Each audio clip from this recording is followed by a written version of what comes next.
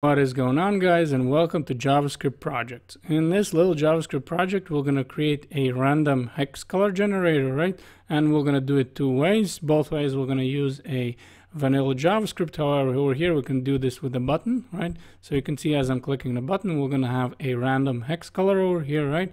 And then we can do it also automatically, right? So we're going to first set this one with a button, and then we're going to do the automatic version, right? So here you can see that pretty much every 3 seconds over here, right, we're going to have a different hex color. First things first, we would be in our index.html, right? So we're going to grab over here and we're going to add a skeleton, right? And I'm just going to go with the basic skeleton over here like this. And then I'm going to say this is going to be a random color over here. And we're just going to say this is going to be English. And over here in the body, we're going to start placing our elements, right? And the first one we're going to place is actually, we're going to say this is going to be a heading 1. Over here like this, we're going to say heading 1. And we're going to say this is hex color, right? Hex color over here. Then we're going to have a span over here. And we're going to have a class of value. So I'm going to write over here, class value over here. And then we're going to have a button, right? So over here, we're going to have a heading, and after that, we're going to have a button, and the button is going to have an ID, and I'm just going to give it a btn over here like this. So now we have a button over here, and then for the body, we're just going to say an ID, and we're going to say body.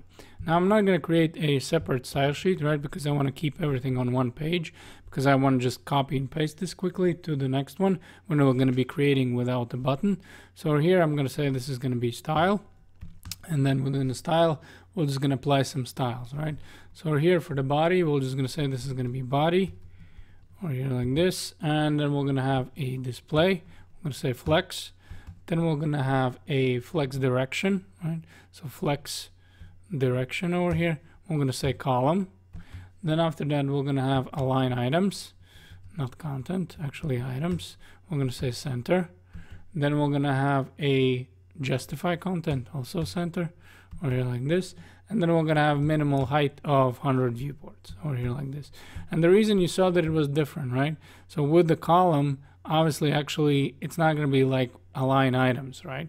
Align items is actually going to be responsible for something else than if we would have a flex direction row, right? So we know with flex direction row, we actually have a justify content is actually responsible over here for this horizontal, but actually it's the other way if you have the column, right?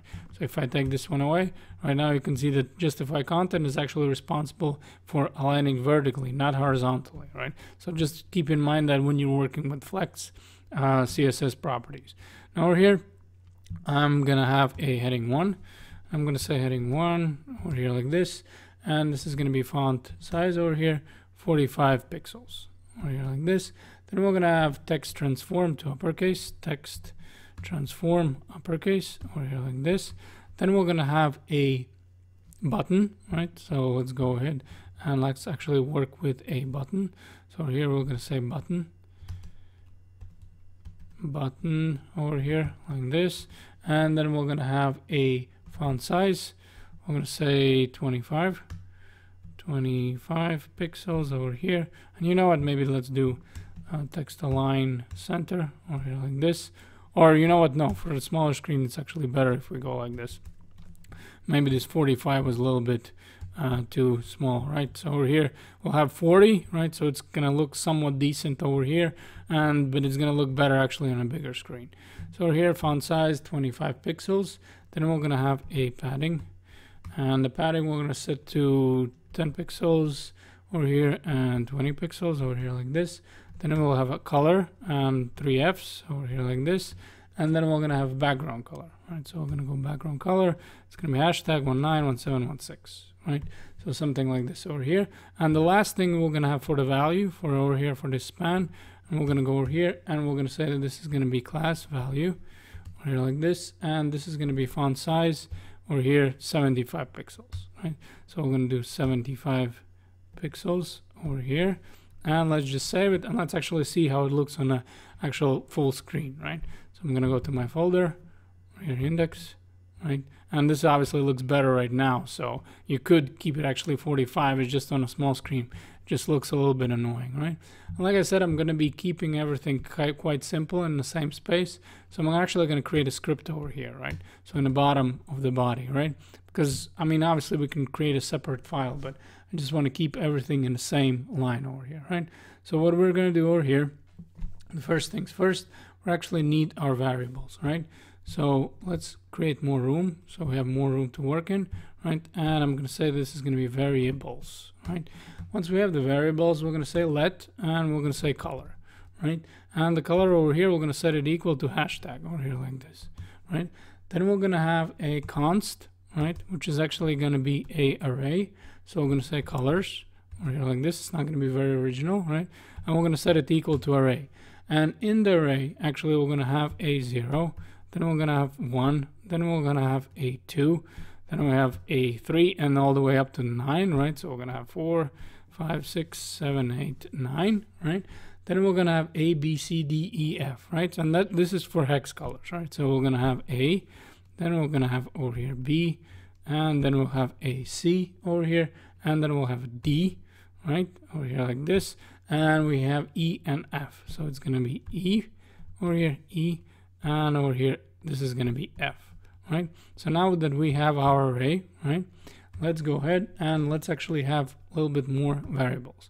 So next one is going to be const, and this is going to be button, right? So this is going to be btn, and over here we're going to say document, and I'm just going to go ahead right away by ID, right? So over here I have the, if I press the shortcut, right, so we'll have a document and get element GI, right? This would be get element by ID. So I'm going to go GI, and by ID, I'm going to say that I would want to target, and I'm going to say btn, right? Because obviously you can see the ID stays the same, right? And that's why I wanted to keep working over here so I can kind of quickly show you where we at, right? So now that we have a button, then we're going to have a background, right? So we're going to say const over here, and we're going to say body over here, background over here, and this is going to be equal to the body, right? So this guy over here, right?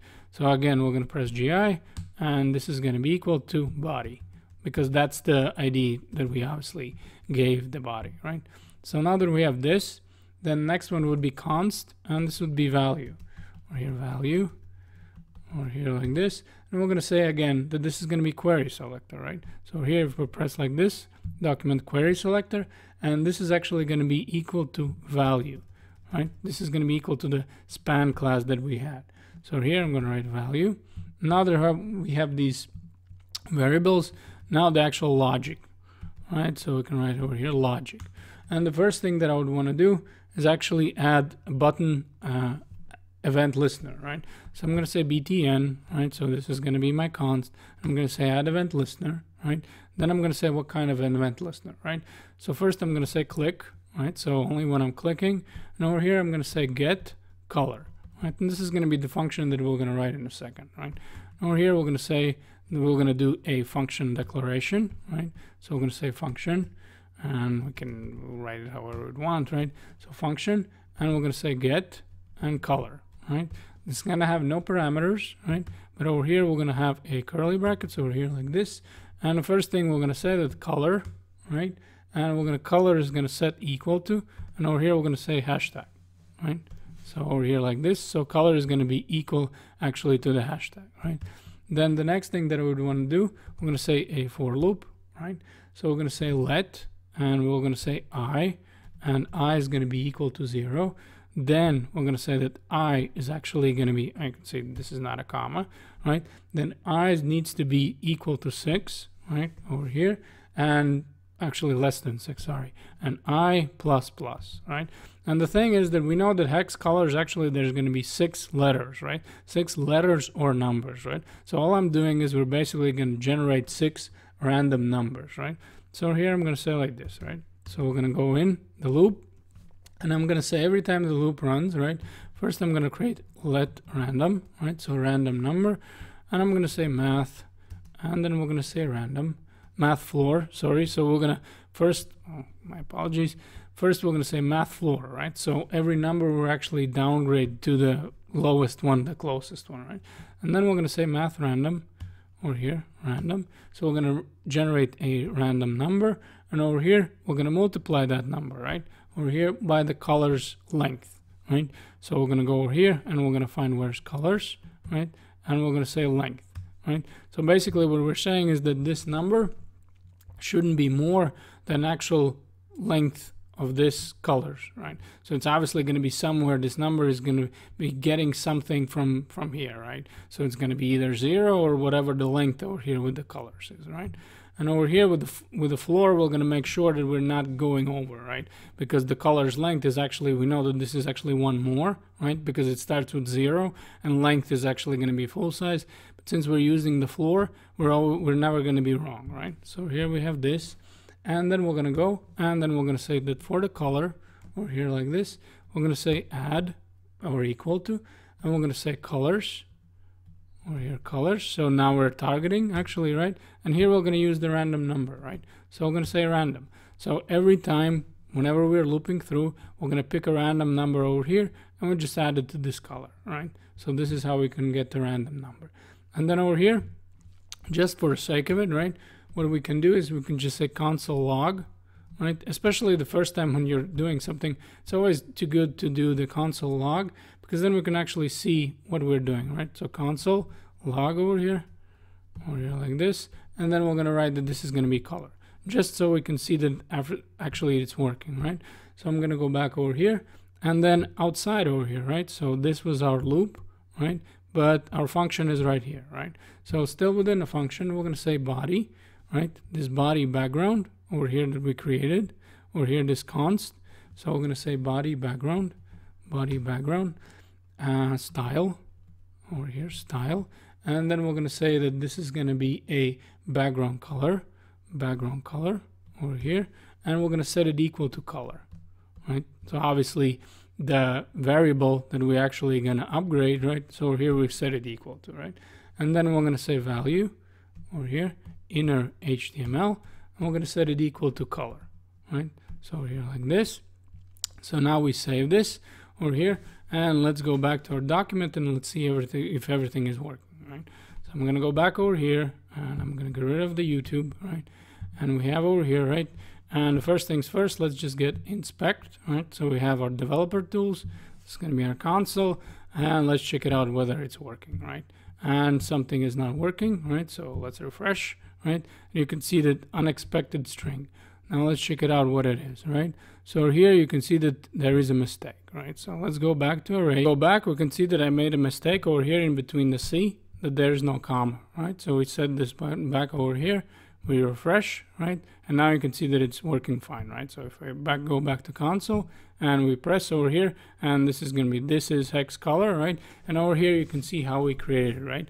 So it was 5, then 5.7, 5.7b, 5.7b6, and F and FC, right? So it ran the loop, right? It created this random color, and every time we're basically clicking, right? So this is going to be our random color. And now let's go ahead and actually let's set it automatic, right? Without the button, and that it actually does it by itself, right? And therefore what we're going to do is we're just going to go over here, and I'm going to select the whole thing, and we're going to copy this one, and instead of index.html, we're going to say new file, and we're going to say random and HTML, right? So this is going to be the random one, right? Again, they both random, but in this case, what we're going to do is we're going to leave these guys alone, right? So everything that we're doing over here is going to stay the same up until the value, right? But what we're going to do is we're going to change the logic, right? So now we have our index.html. We're going to get rid of this guy over here, right? And we're going to delete it, right? And we're going to write basically a different logic over here, right? So we're going to save this one, right? And over here, what we're going to write is we're going to say this is going to be ify, right? So it's going to be instantaneously, right? Function. And over here, we're going to say this is going to be equal to set interval, right? So we're going to say set interval over here. And the set interval is going to be actually equal to get color, right? So again, we're going to write a get color over here. And we're going to say this is going to be equal to 3000, right? So here we're going to say this is going to be equal to 3000 over here, right? So now that we have this set interval, then we can actually run the ify over here, and then we can close it out, right? And again, the only thing is we actually need to do is actually run the actual get color, right? So here we can go back to index, right? And because it's going to work the same way, we have a get color over here, right? we're gonna copy and paste this to the random one over here like this, copy and paste it, right? And now we have a get function get color. We're gonna save this, and let's go and delete the button, right? We don't need the button, and you can see already over here how it starts working, right? So what we're gonna do is let's just get rid of this button, right? So it's not in our way. We're gonna save this one over here, and we can close the over here this guy and just open actually random one, right, over here. And now we can just wait for those 3 seconds, and then every 3 seconds we're actually gonna have a different background color.